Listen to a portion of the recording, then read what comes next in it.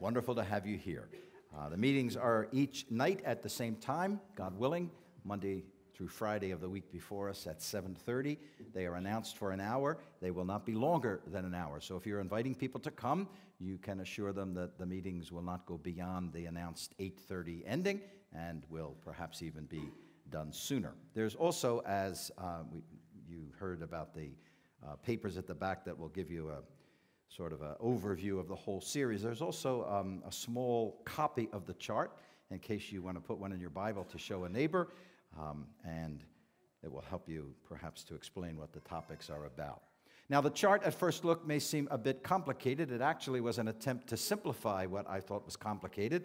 The very valuable two-roads chart that is in many, many halls had tremendous value, but I did notice that people who were not familiar with the gospel had trouble just because it was so overwhelming. There were so many biblical references. There were passageways and arrows and chutes and ladders. And so I thought if there was a way of just simplifying it so that perhaps by the means of icons, some of those truths could be conveyed a little more simply. So that's what the chart is. The left-hand section of the chart deals, titled The Two Roads into Two Destinies, is dealing with the future for individuals. So you could find out where you would be if you were to die by looking at this part of the chart, finding out which road you're on. Just extend that road on beyond death, and you will know where you will be if you were to die. So the left-hand section is dealing with the future for individuals. The main body of the chart is dealing with the future for the world. What will happen after the Lord Jesus comes? His coming is pictured by this open door here and the door of salvation being closed. The woeful world conditions of that period are pictured by what are often called the four horsemen of the apocalypse. That is the idea of these awful judgments bursting on the world scene with all of the rapidity and power of a war horse. And then we'll notice that the enmity of the world will be directed particularly against the nation of Israel, just as we see it mounting and increasing today. There will come the meteoric rise to power of a man in the Middle East who will have worldwide control, particularly in the realm of economics, and holding the purse strings of the world, of course, will give him great influence over the entire geopolitical system. His charisma, his ability will all be inspired by Satan, who is pictured in Revelation chapter 12 as a scarlet dragon. And the wars and battles of this awful period of time will culminate in the campaign of Armageddon, which is not merely one battle, but a series of battles that will be fought in the Middle East.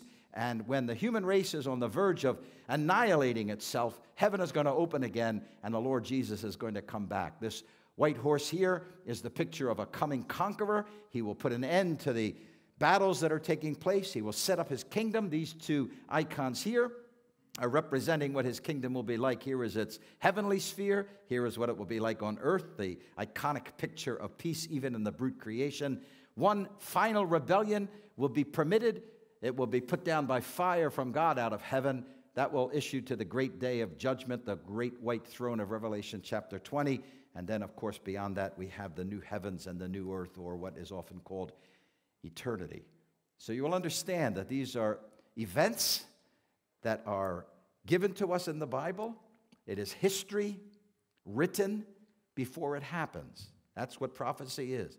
History written before it occurs. And it involves every one of us.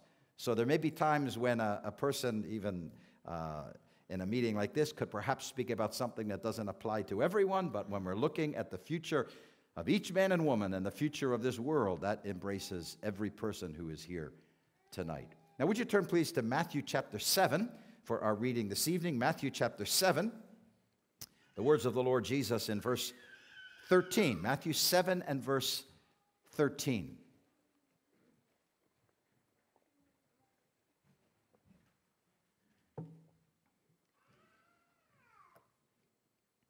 Matthew 7 and verse 13. Enter ye in at the strait, the narrow gate, for wide is the gate, and broad is the way that leadeth to destruction, and many there be which go in thereat.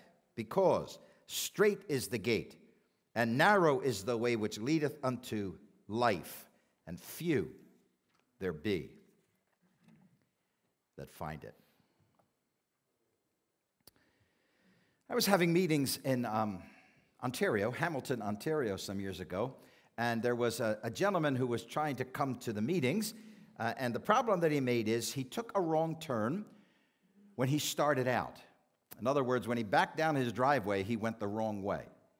From that point on, he followed all the directions he had been given. So when he was told, go to the stop sign and make a left, he went to the stop sign and made a left. When he was told, go to the red light and go to the right, he went to the light and he went to the right. When he was told how far to go, he followed all of the rest of the directions to the letter. But he had started off wrong. And because he started off wrong, he was lost, wandering around Hamilton trying to find the gospel hall and the gospel meeting, simply because he started wrong. Now, you and I have started wrong.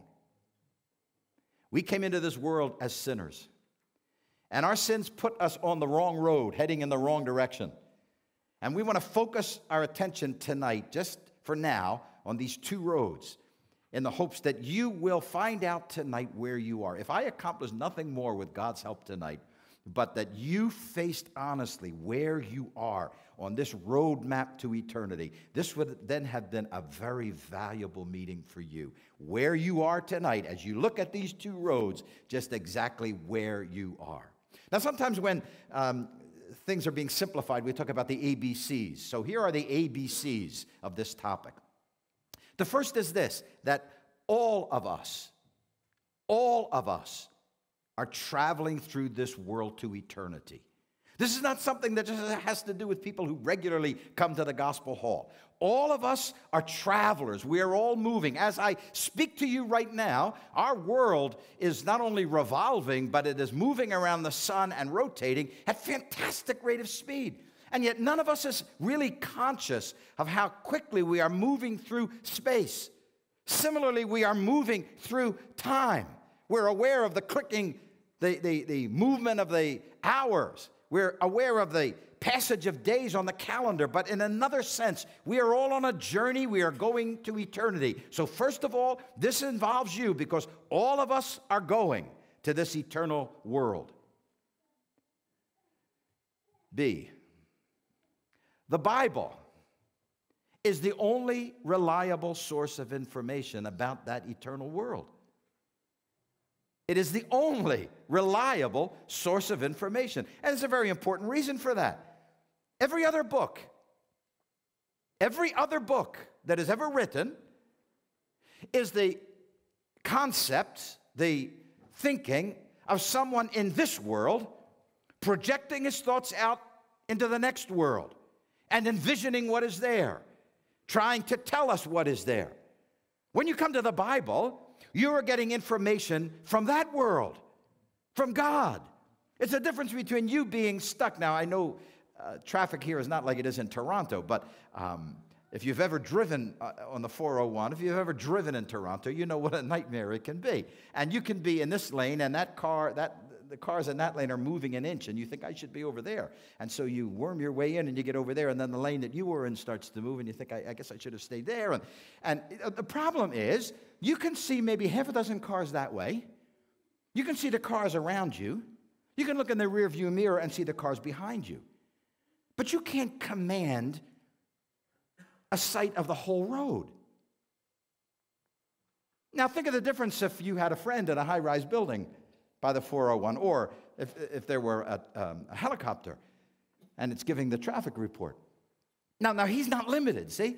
His scope is reaching the whole road. So he's saying, if you're in the left lane, stay there, because in 1.2 kilometers, there's a car on fire in the right lane, and everybody's trying to sneak by on the left. So you would then say, well, okay, now, you see, you're getting information, and you'd say, now I know, stay here, because you just got information from somebody who saw so much more than you can see. When you come to the Bible, you're getting information from the God who sees the whole road and who is giving you information about heaven and hell, how you can reach the one and escape from going to the other.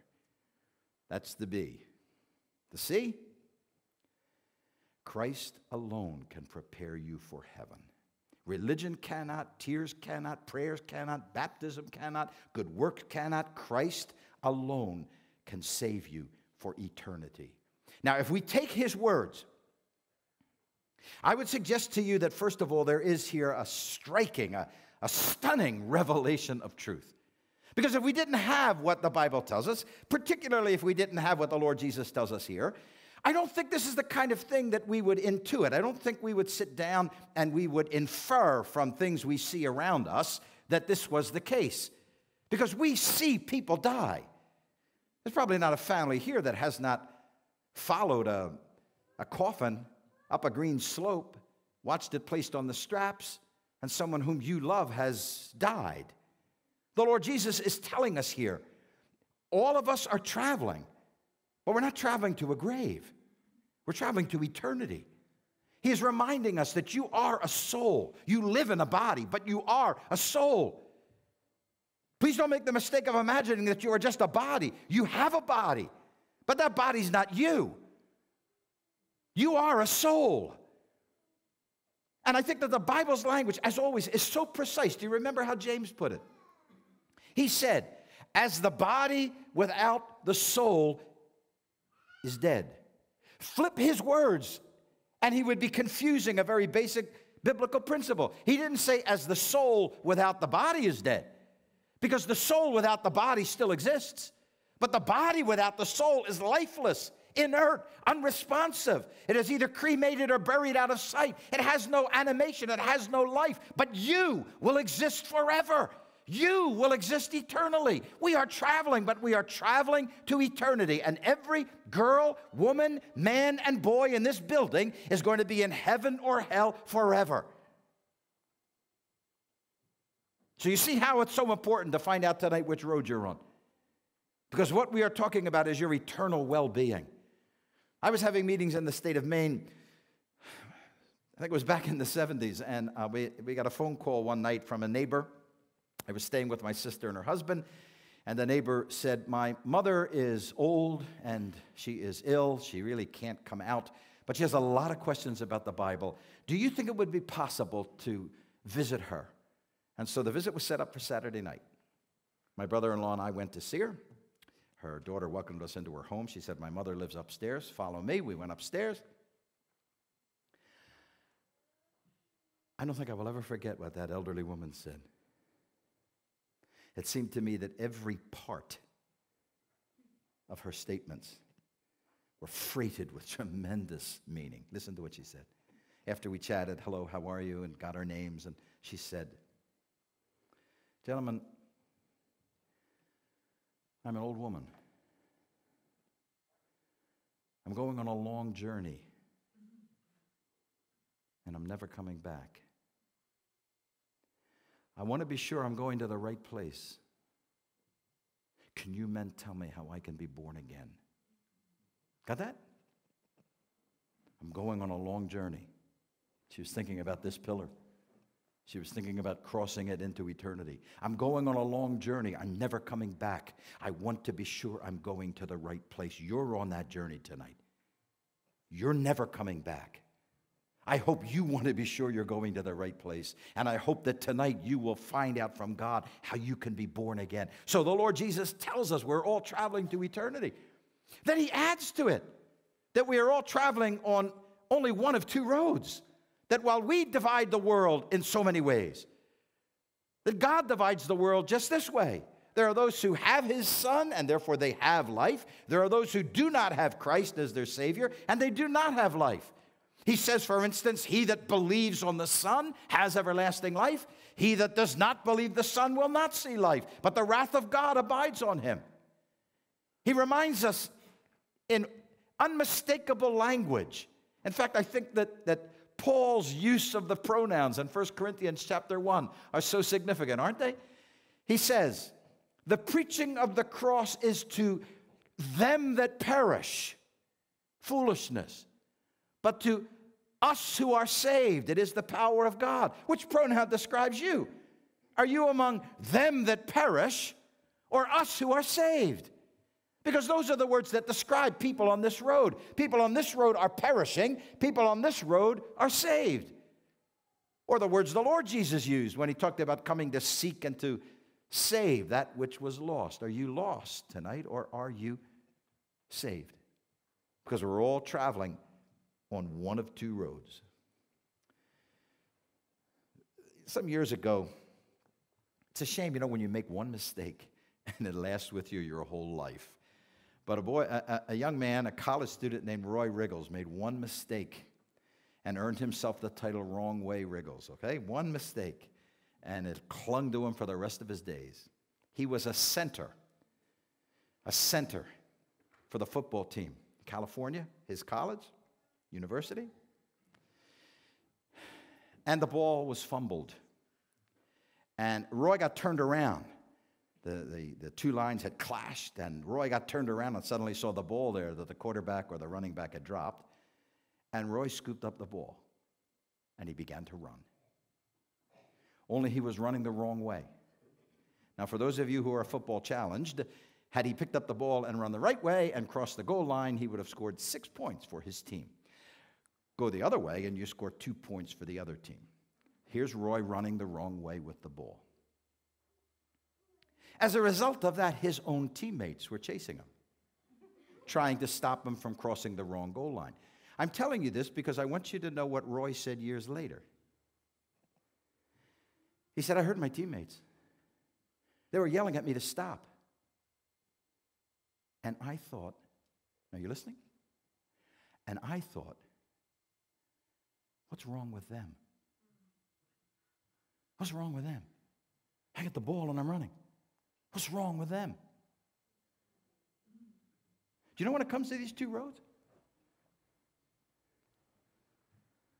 People hear what the Lord Jesus says, and they think. People tell me that I need to be saved, that I need to be on the narrow way. What's wrong with them? I'm fine the way I am. No, the Lord Jesus says, we're not fine the way we are. You're either on a narrow way or the broad way. You have either been saved or you are still lost. Now, I would love to help anybody here tonight who may be confused about this, because I certainly don't want to confuse anybody. Allow me just to mention to you from the Bible how you can find which road you are on. Everybody who is on the narrow way was once on the broad way. Now, that's pretty simple, except I can't tell you how many people I have met who, when they look at these two roads, will say something like this. Well, I love God. I've always loved God. I don't remember a time when I didn't believe there was a God and love God. Now, please understand, as we'll notice in a minute, everybody who was on the narrow way was once on the broad way. So if you talk to anybody here and ask someone to tell you how he or she was saved, that person will likely tell you about the time when they discovered they were on the wrong road and they trusted Christ. So if you want to know what road you're on, just ask yourself, when did I find out I was on the wrong road? Because everyone who was on the narrow way was once on the broad way. And based on what the Lord Jesus says, everyone who is on the narrow way found the way. See, found the way. You don't have to find the broad way. It finds you. But you do need to find the narrow way. You do need to find the narrow way. The Bible uses language like seek the Lord while he may be found. Call upon him while he is near. The Lord Jesus spoke about striving to enter in that narrow gate, to not let anyone or anything stand in your way. The narrow way must be found. There must be a moment in your life when you find Christ, when you trust him. Now, gospel preaching is not a place for personal reference, so just allow me this one. I cannot remember a time in my life, if you said to me, when was the first time you fell in love with your wife? I couldn't tell you.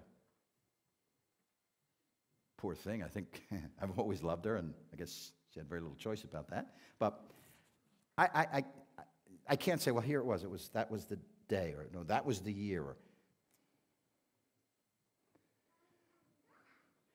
I can tell you the time on the clock and the date on the calendar when I took her to be my wife.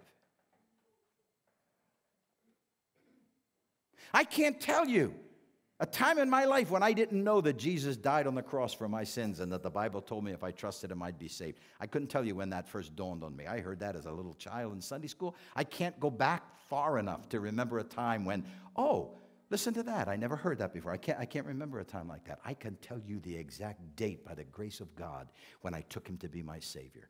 July the 10th, 1966, in the third-floor back bedroom of a row house in South Philadelphia, just about 14 blocks south of City Hall. If you've ever seen City Hall with the statue of William Penn on top of it, just about 14 blocks south of that.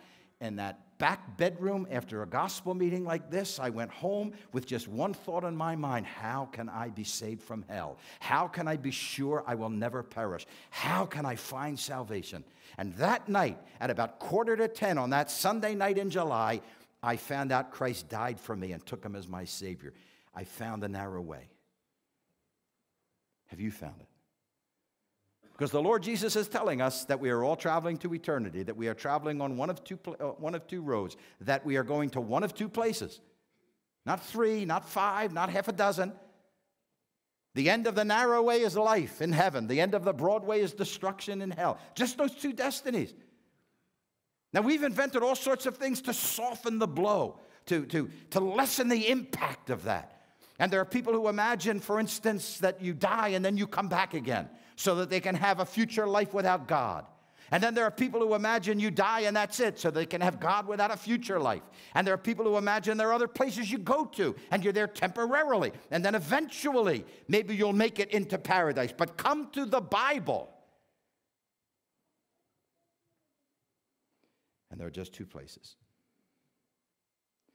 And as I scan the audience tonight, everybody here is on the way just exactly right now, this moment. Everybody here is on the way to either heaven or hell. That's what's so stunning about this revelation, isn't it? And then to add to it, one more thing.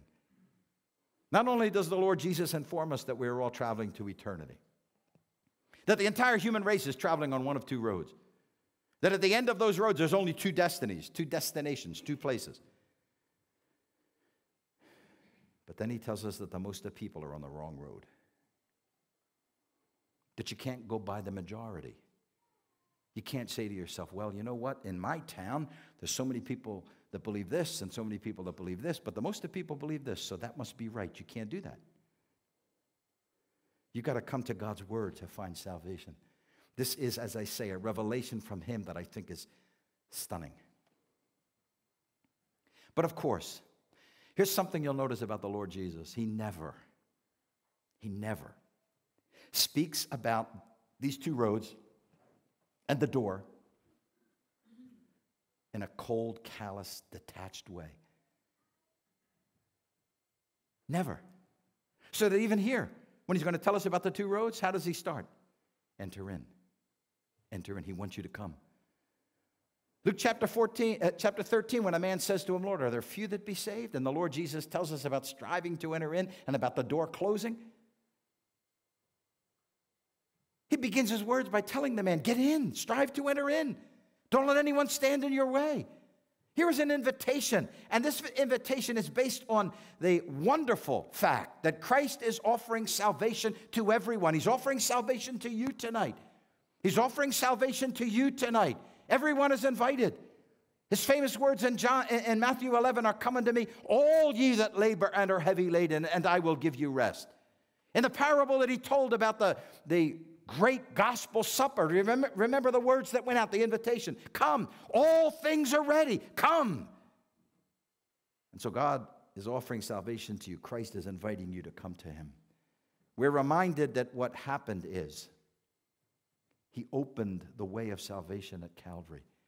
This door, this emblem of an available salvation is all because at Calvary the Lord Jesus died to open the way back to God, to open the door.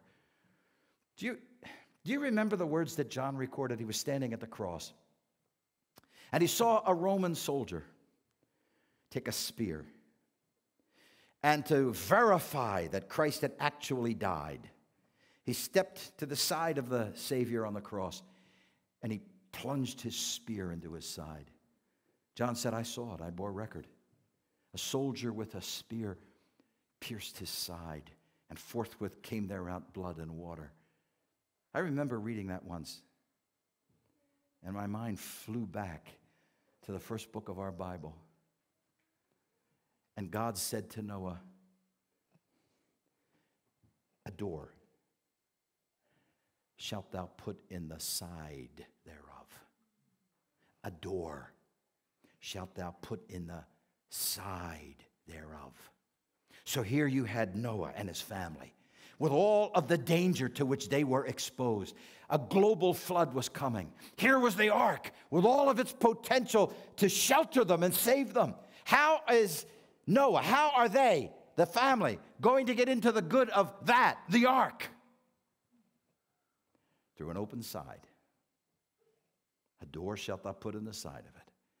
Here you are tonight, in grave danger of losing your soul forever and perishing in hell and the lake of fire. There is Christ with all of his magnificent, incomparable ability to save you. How are you going to get into the good of that? He was pierced at Calvary for your sins. He opened up the way. Salvation has been made so simple and is explained so simply that you enter in. You know, I read once, I'm not going to read it to you, but I read once a scientific description of what it is like when you step through a doorway. Scientifically. And it talked about the pounds per inch pressing against you. And it talked about how the earth was spinning at such a fantastic rate of speed when you lifted your foot from one place and stepped it inside the door. But you didn't think of anything like that when you stepped through the door. You're probably looking at the plywood and thinking, wow, somebody broke the window, right? You weren't thinking about the difficulty of entering. You just stepped through. You just stepped through. All my young life, I complicated salvation. I built it and built around it and tried to put my ideas into it about how you do it, what you have to do. God is watching me, and I need to really feel really miserable, and I need to really build up a strong inner sense of confidence that I really, really believe this, and I had complicated it and made it so difficult to grasp. I was completely, totally, thoroughly, absolutely lost. I had no idea how to be saved. And the night that God saved me, I was absolutely stunned by how simple it was. That it was all through Christ. That he did everything. He did the suffering.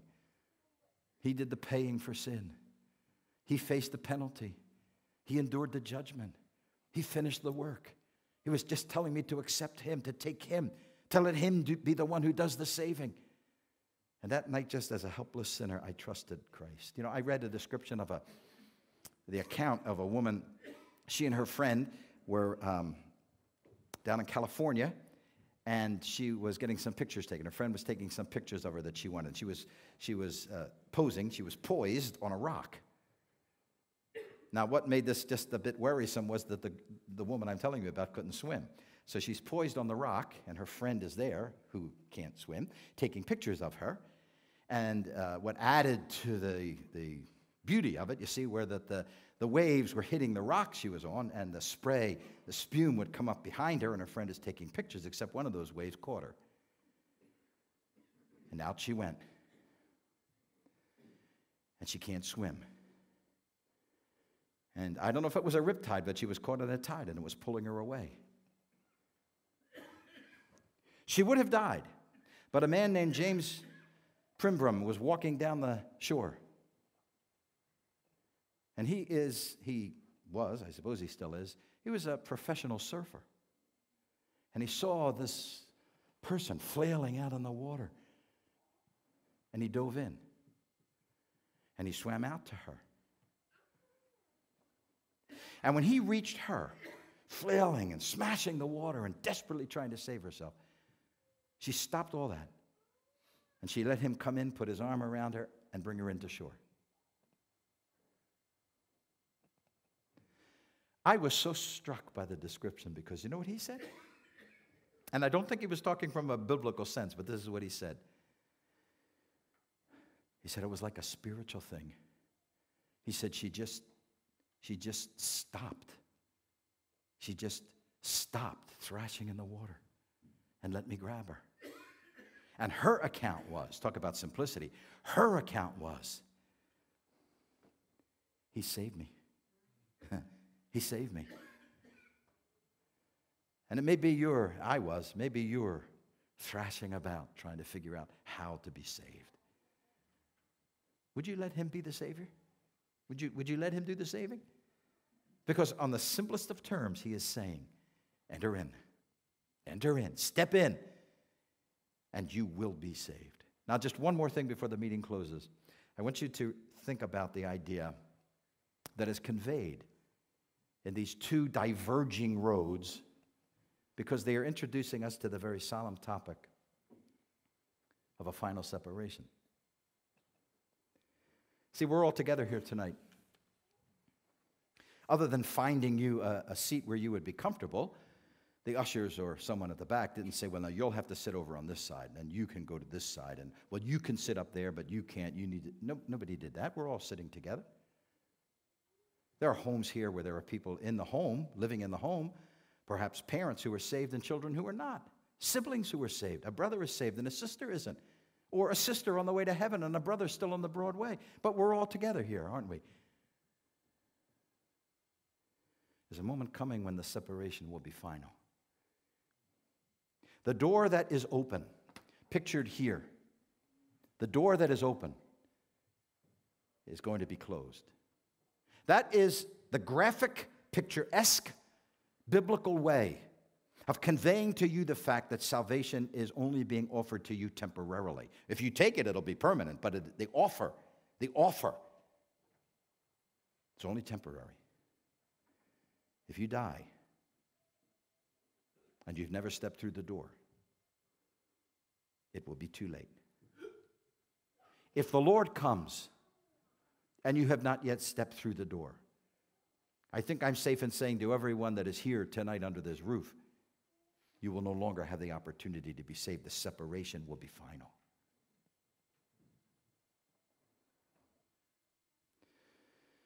Allow me to tell you about a U.S. president, even though I'm in Canada. I think he was one of the most significant presidents we ever had, Ronald Reagan. And you will remember, if you've seen the video, you remember the confused look on his face when the assassin pulled the trigger and the bullet hit him and he didn't even realize he was hit. The Secret Service agents didn't even realize he had been hit. And he was pushed into the limousine and an agent on top of him and the door was closed. And when the agent picked himself up off the president and realized the president had been shot, he said to the man in the front, "Get us to the hospital." President Reagan was the oldest president, as far as I know, the oldest president to be president of the United States. The White House physician was a doctor named Dr. Donald Rouge, R-U-G-E. And Dr. Rouge had made a policy decision long before that 1981 date. So when Reagan won the presidency, the White House president settled this as a policy. This president, if his life is ever endangered, he will be taken to the nearest medical facility equipped to meet his need, and he will be handled by the most competent person present at the time. In other words, there would be no flying him to some special hospital somewhere that was the best in the country, whatever was the nearest. There would be no waiting once they got there for the top surgeon to be brought in because this was the president. He would be handled by the best available help right there. So I'll tell you what Americans, what we did not know. That bullet was an inch from his heart, and when they wheeled him into the emergency room, for all his joking about, I hope you're all Republicans and all of that, for all his joking, it is estimated that he was 15 minutes away from dying. But he didn't die. And he was able to tell his son, Michael, I want to dedicate the rest of my presidency to God and to the American people. 15 minutes. Get him in a plane and fly him to the Mayo Clinic. He's dead. Get him to the nearest hospital and say, no, you're not competent. We're going to send for the top surgeon. And he's dead. But can you see that a decision that was made back here, now had incredible implications here? A decision that had been made months before, if not years before. A decision that had been made here. This is how we'll handle this if it ever comes up. Now comes into play in such staggering importance here, when his life was on the line. If the Lord Jesus comes back, or for that matter, if the Lord Jesus does not come back before I die, and I come to what is typified by this pillar, whenever that will be, there is something that happened at Calvary that I found out about on July the 10th, 1966, that will be of mammoth proportions the moment that I slip into eternity. Because Christ died for me and I trusted him as my Savior, and because he's my Savior, I'm going to be in heaven and not in hell. I found the narrow way. I entered the door. I trusted Christ. He saved me. He'll save you.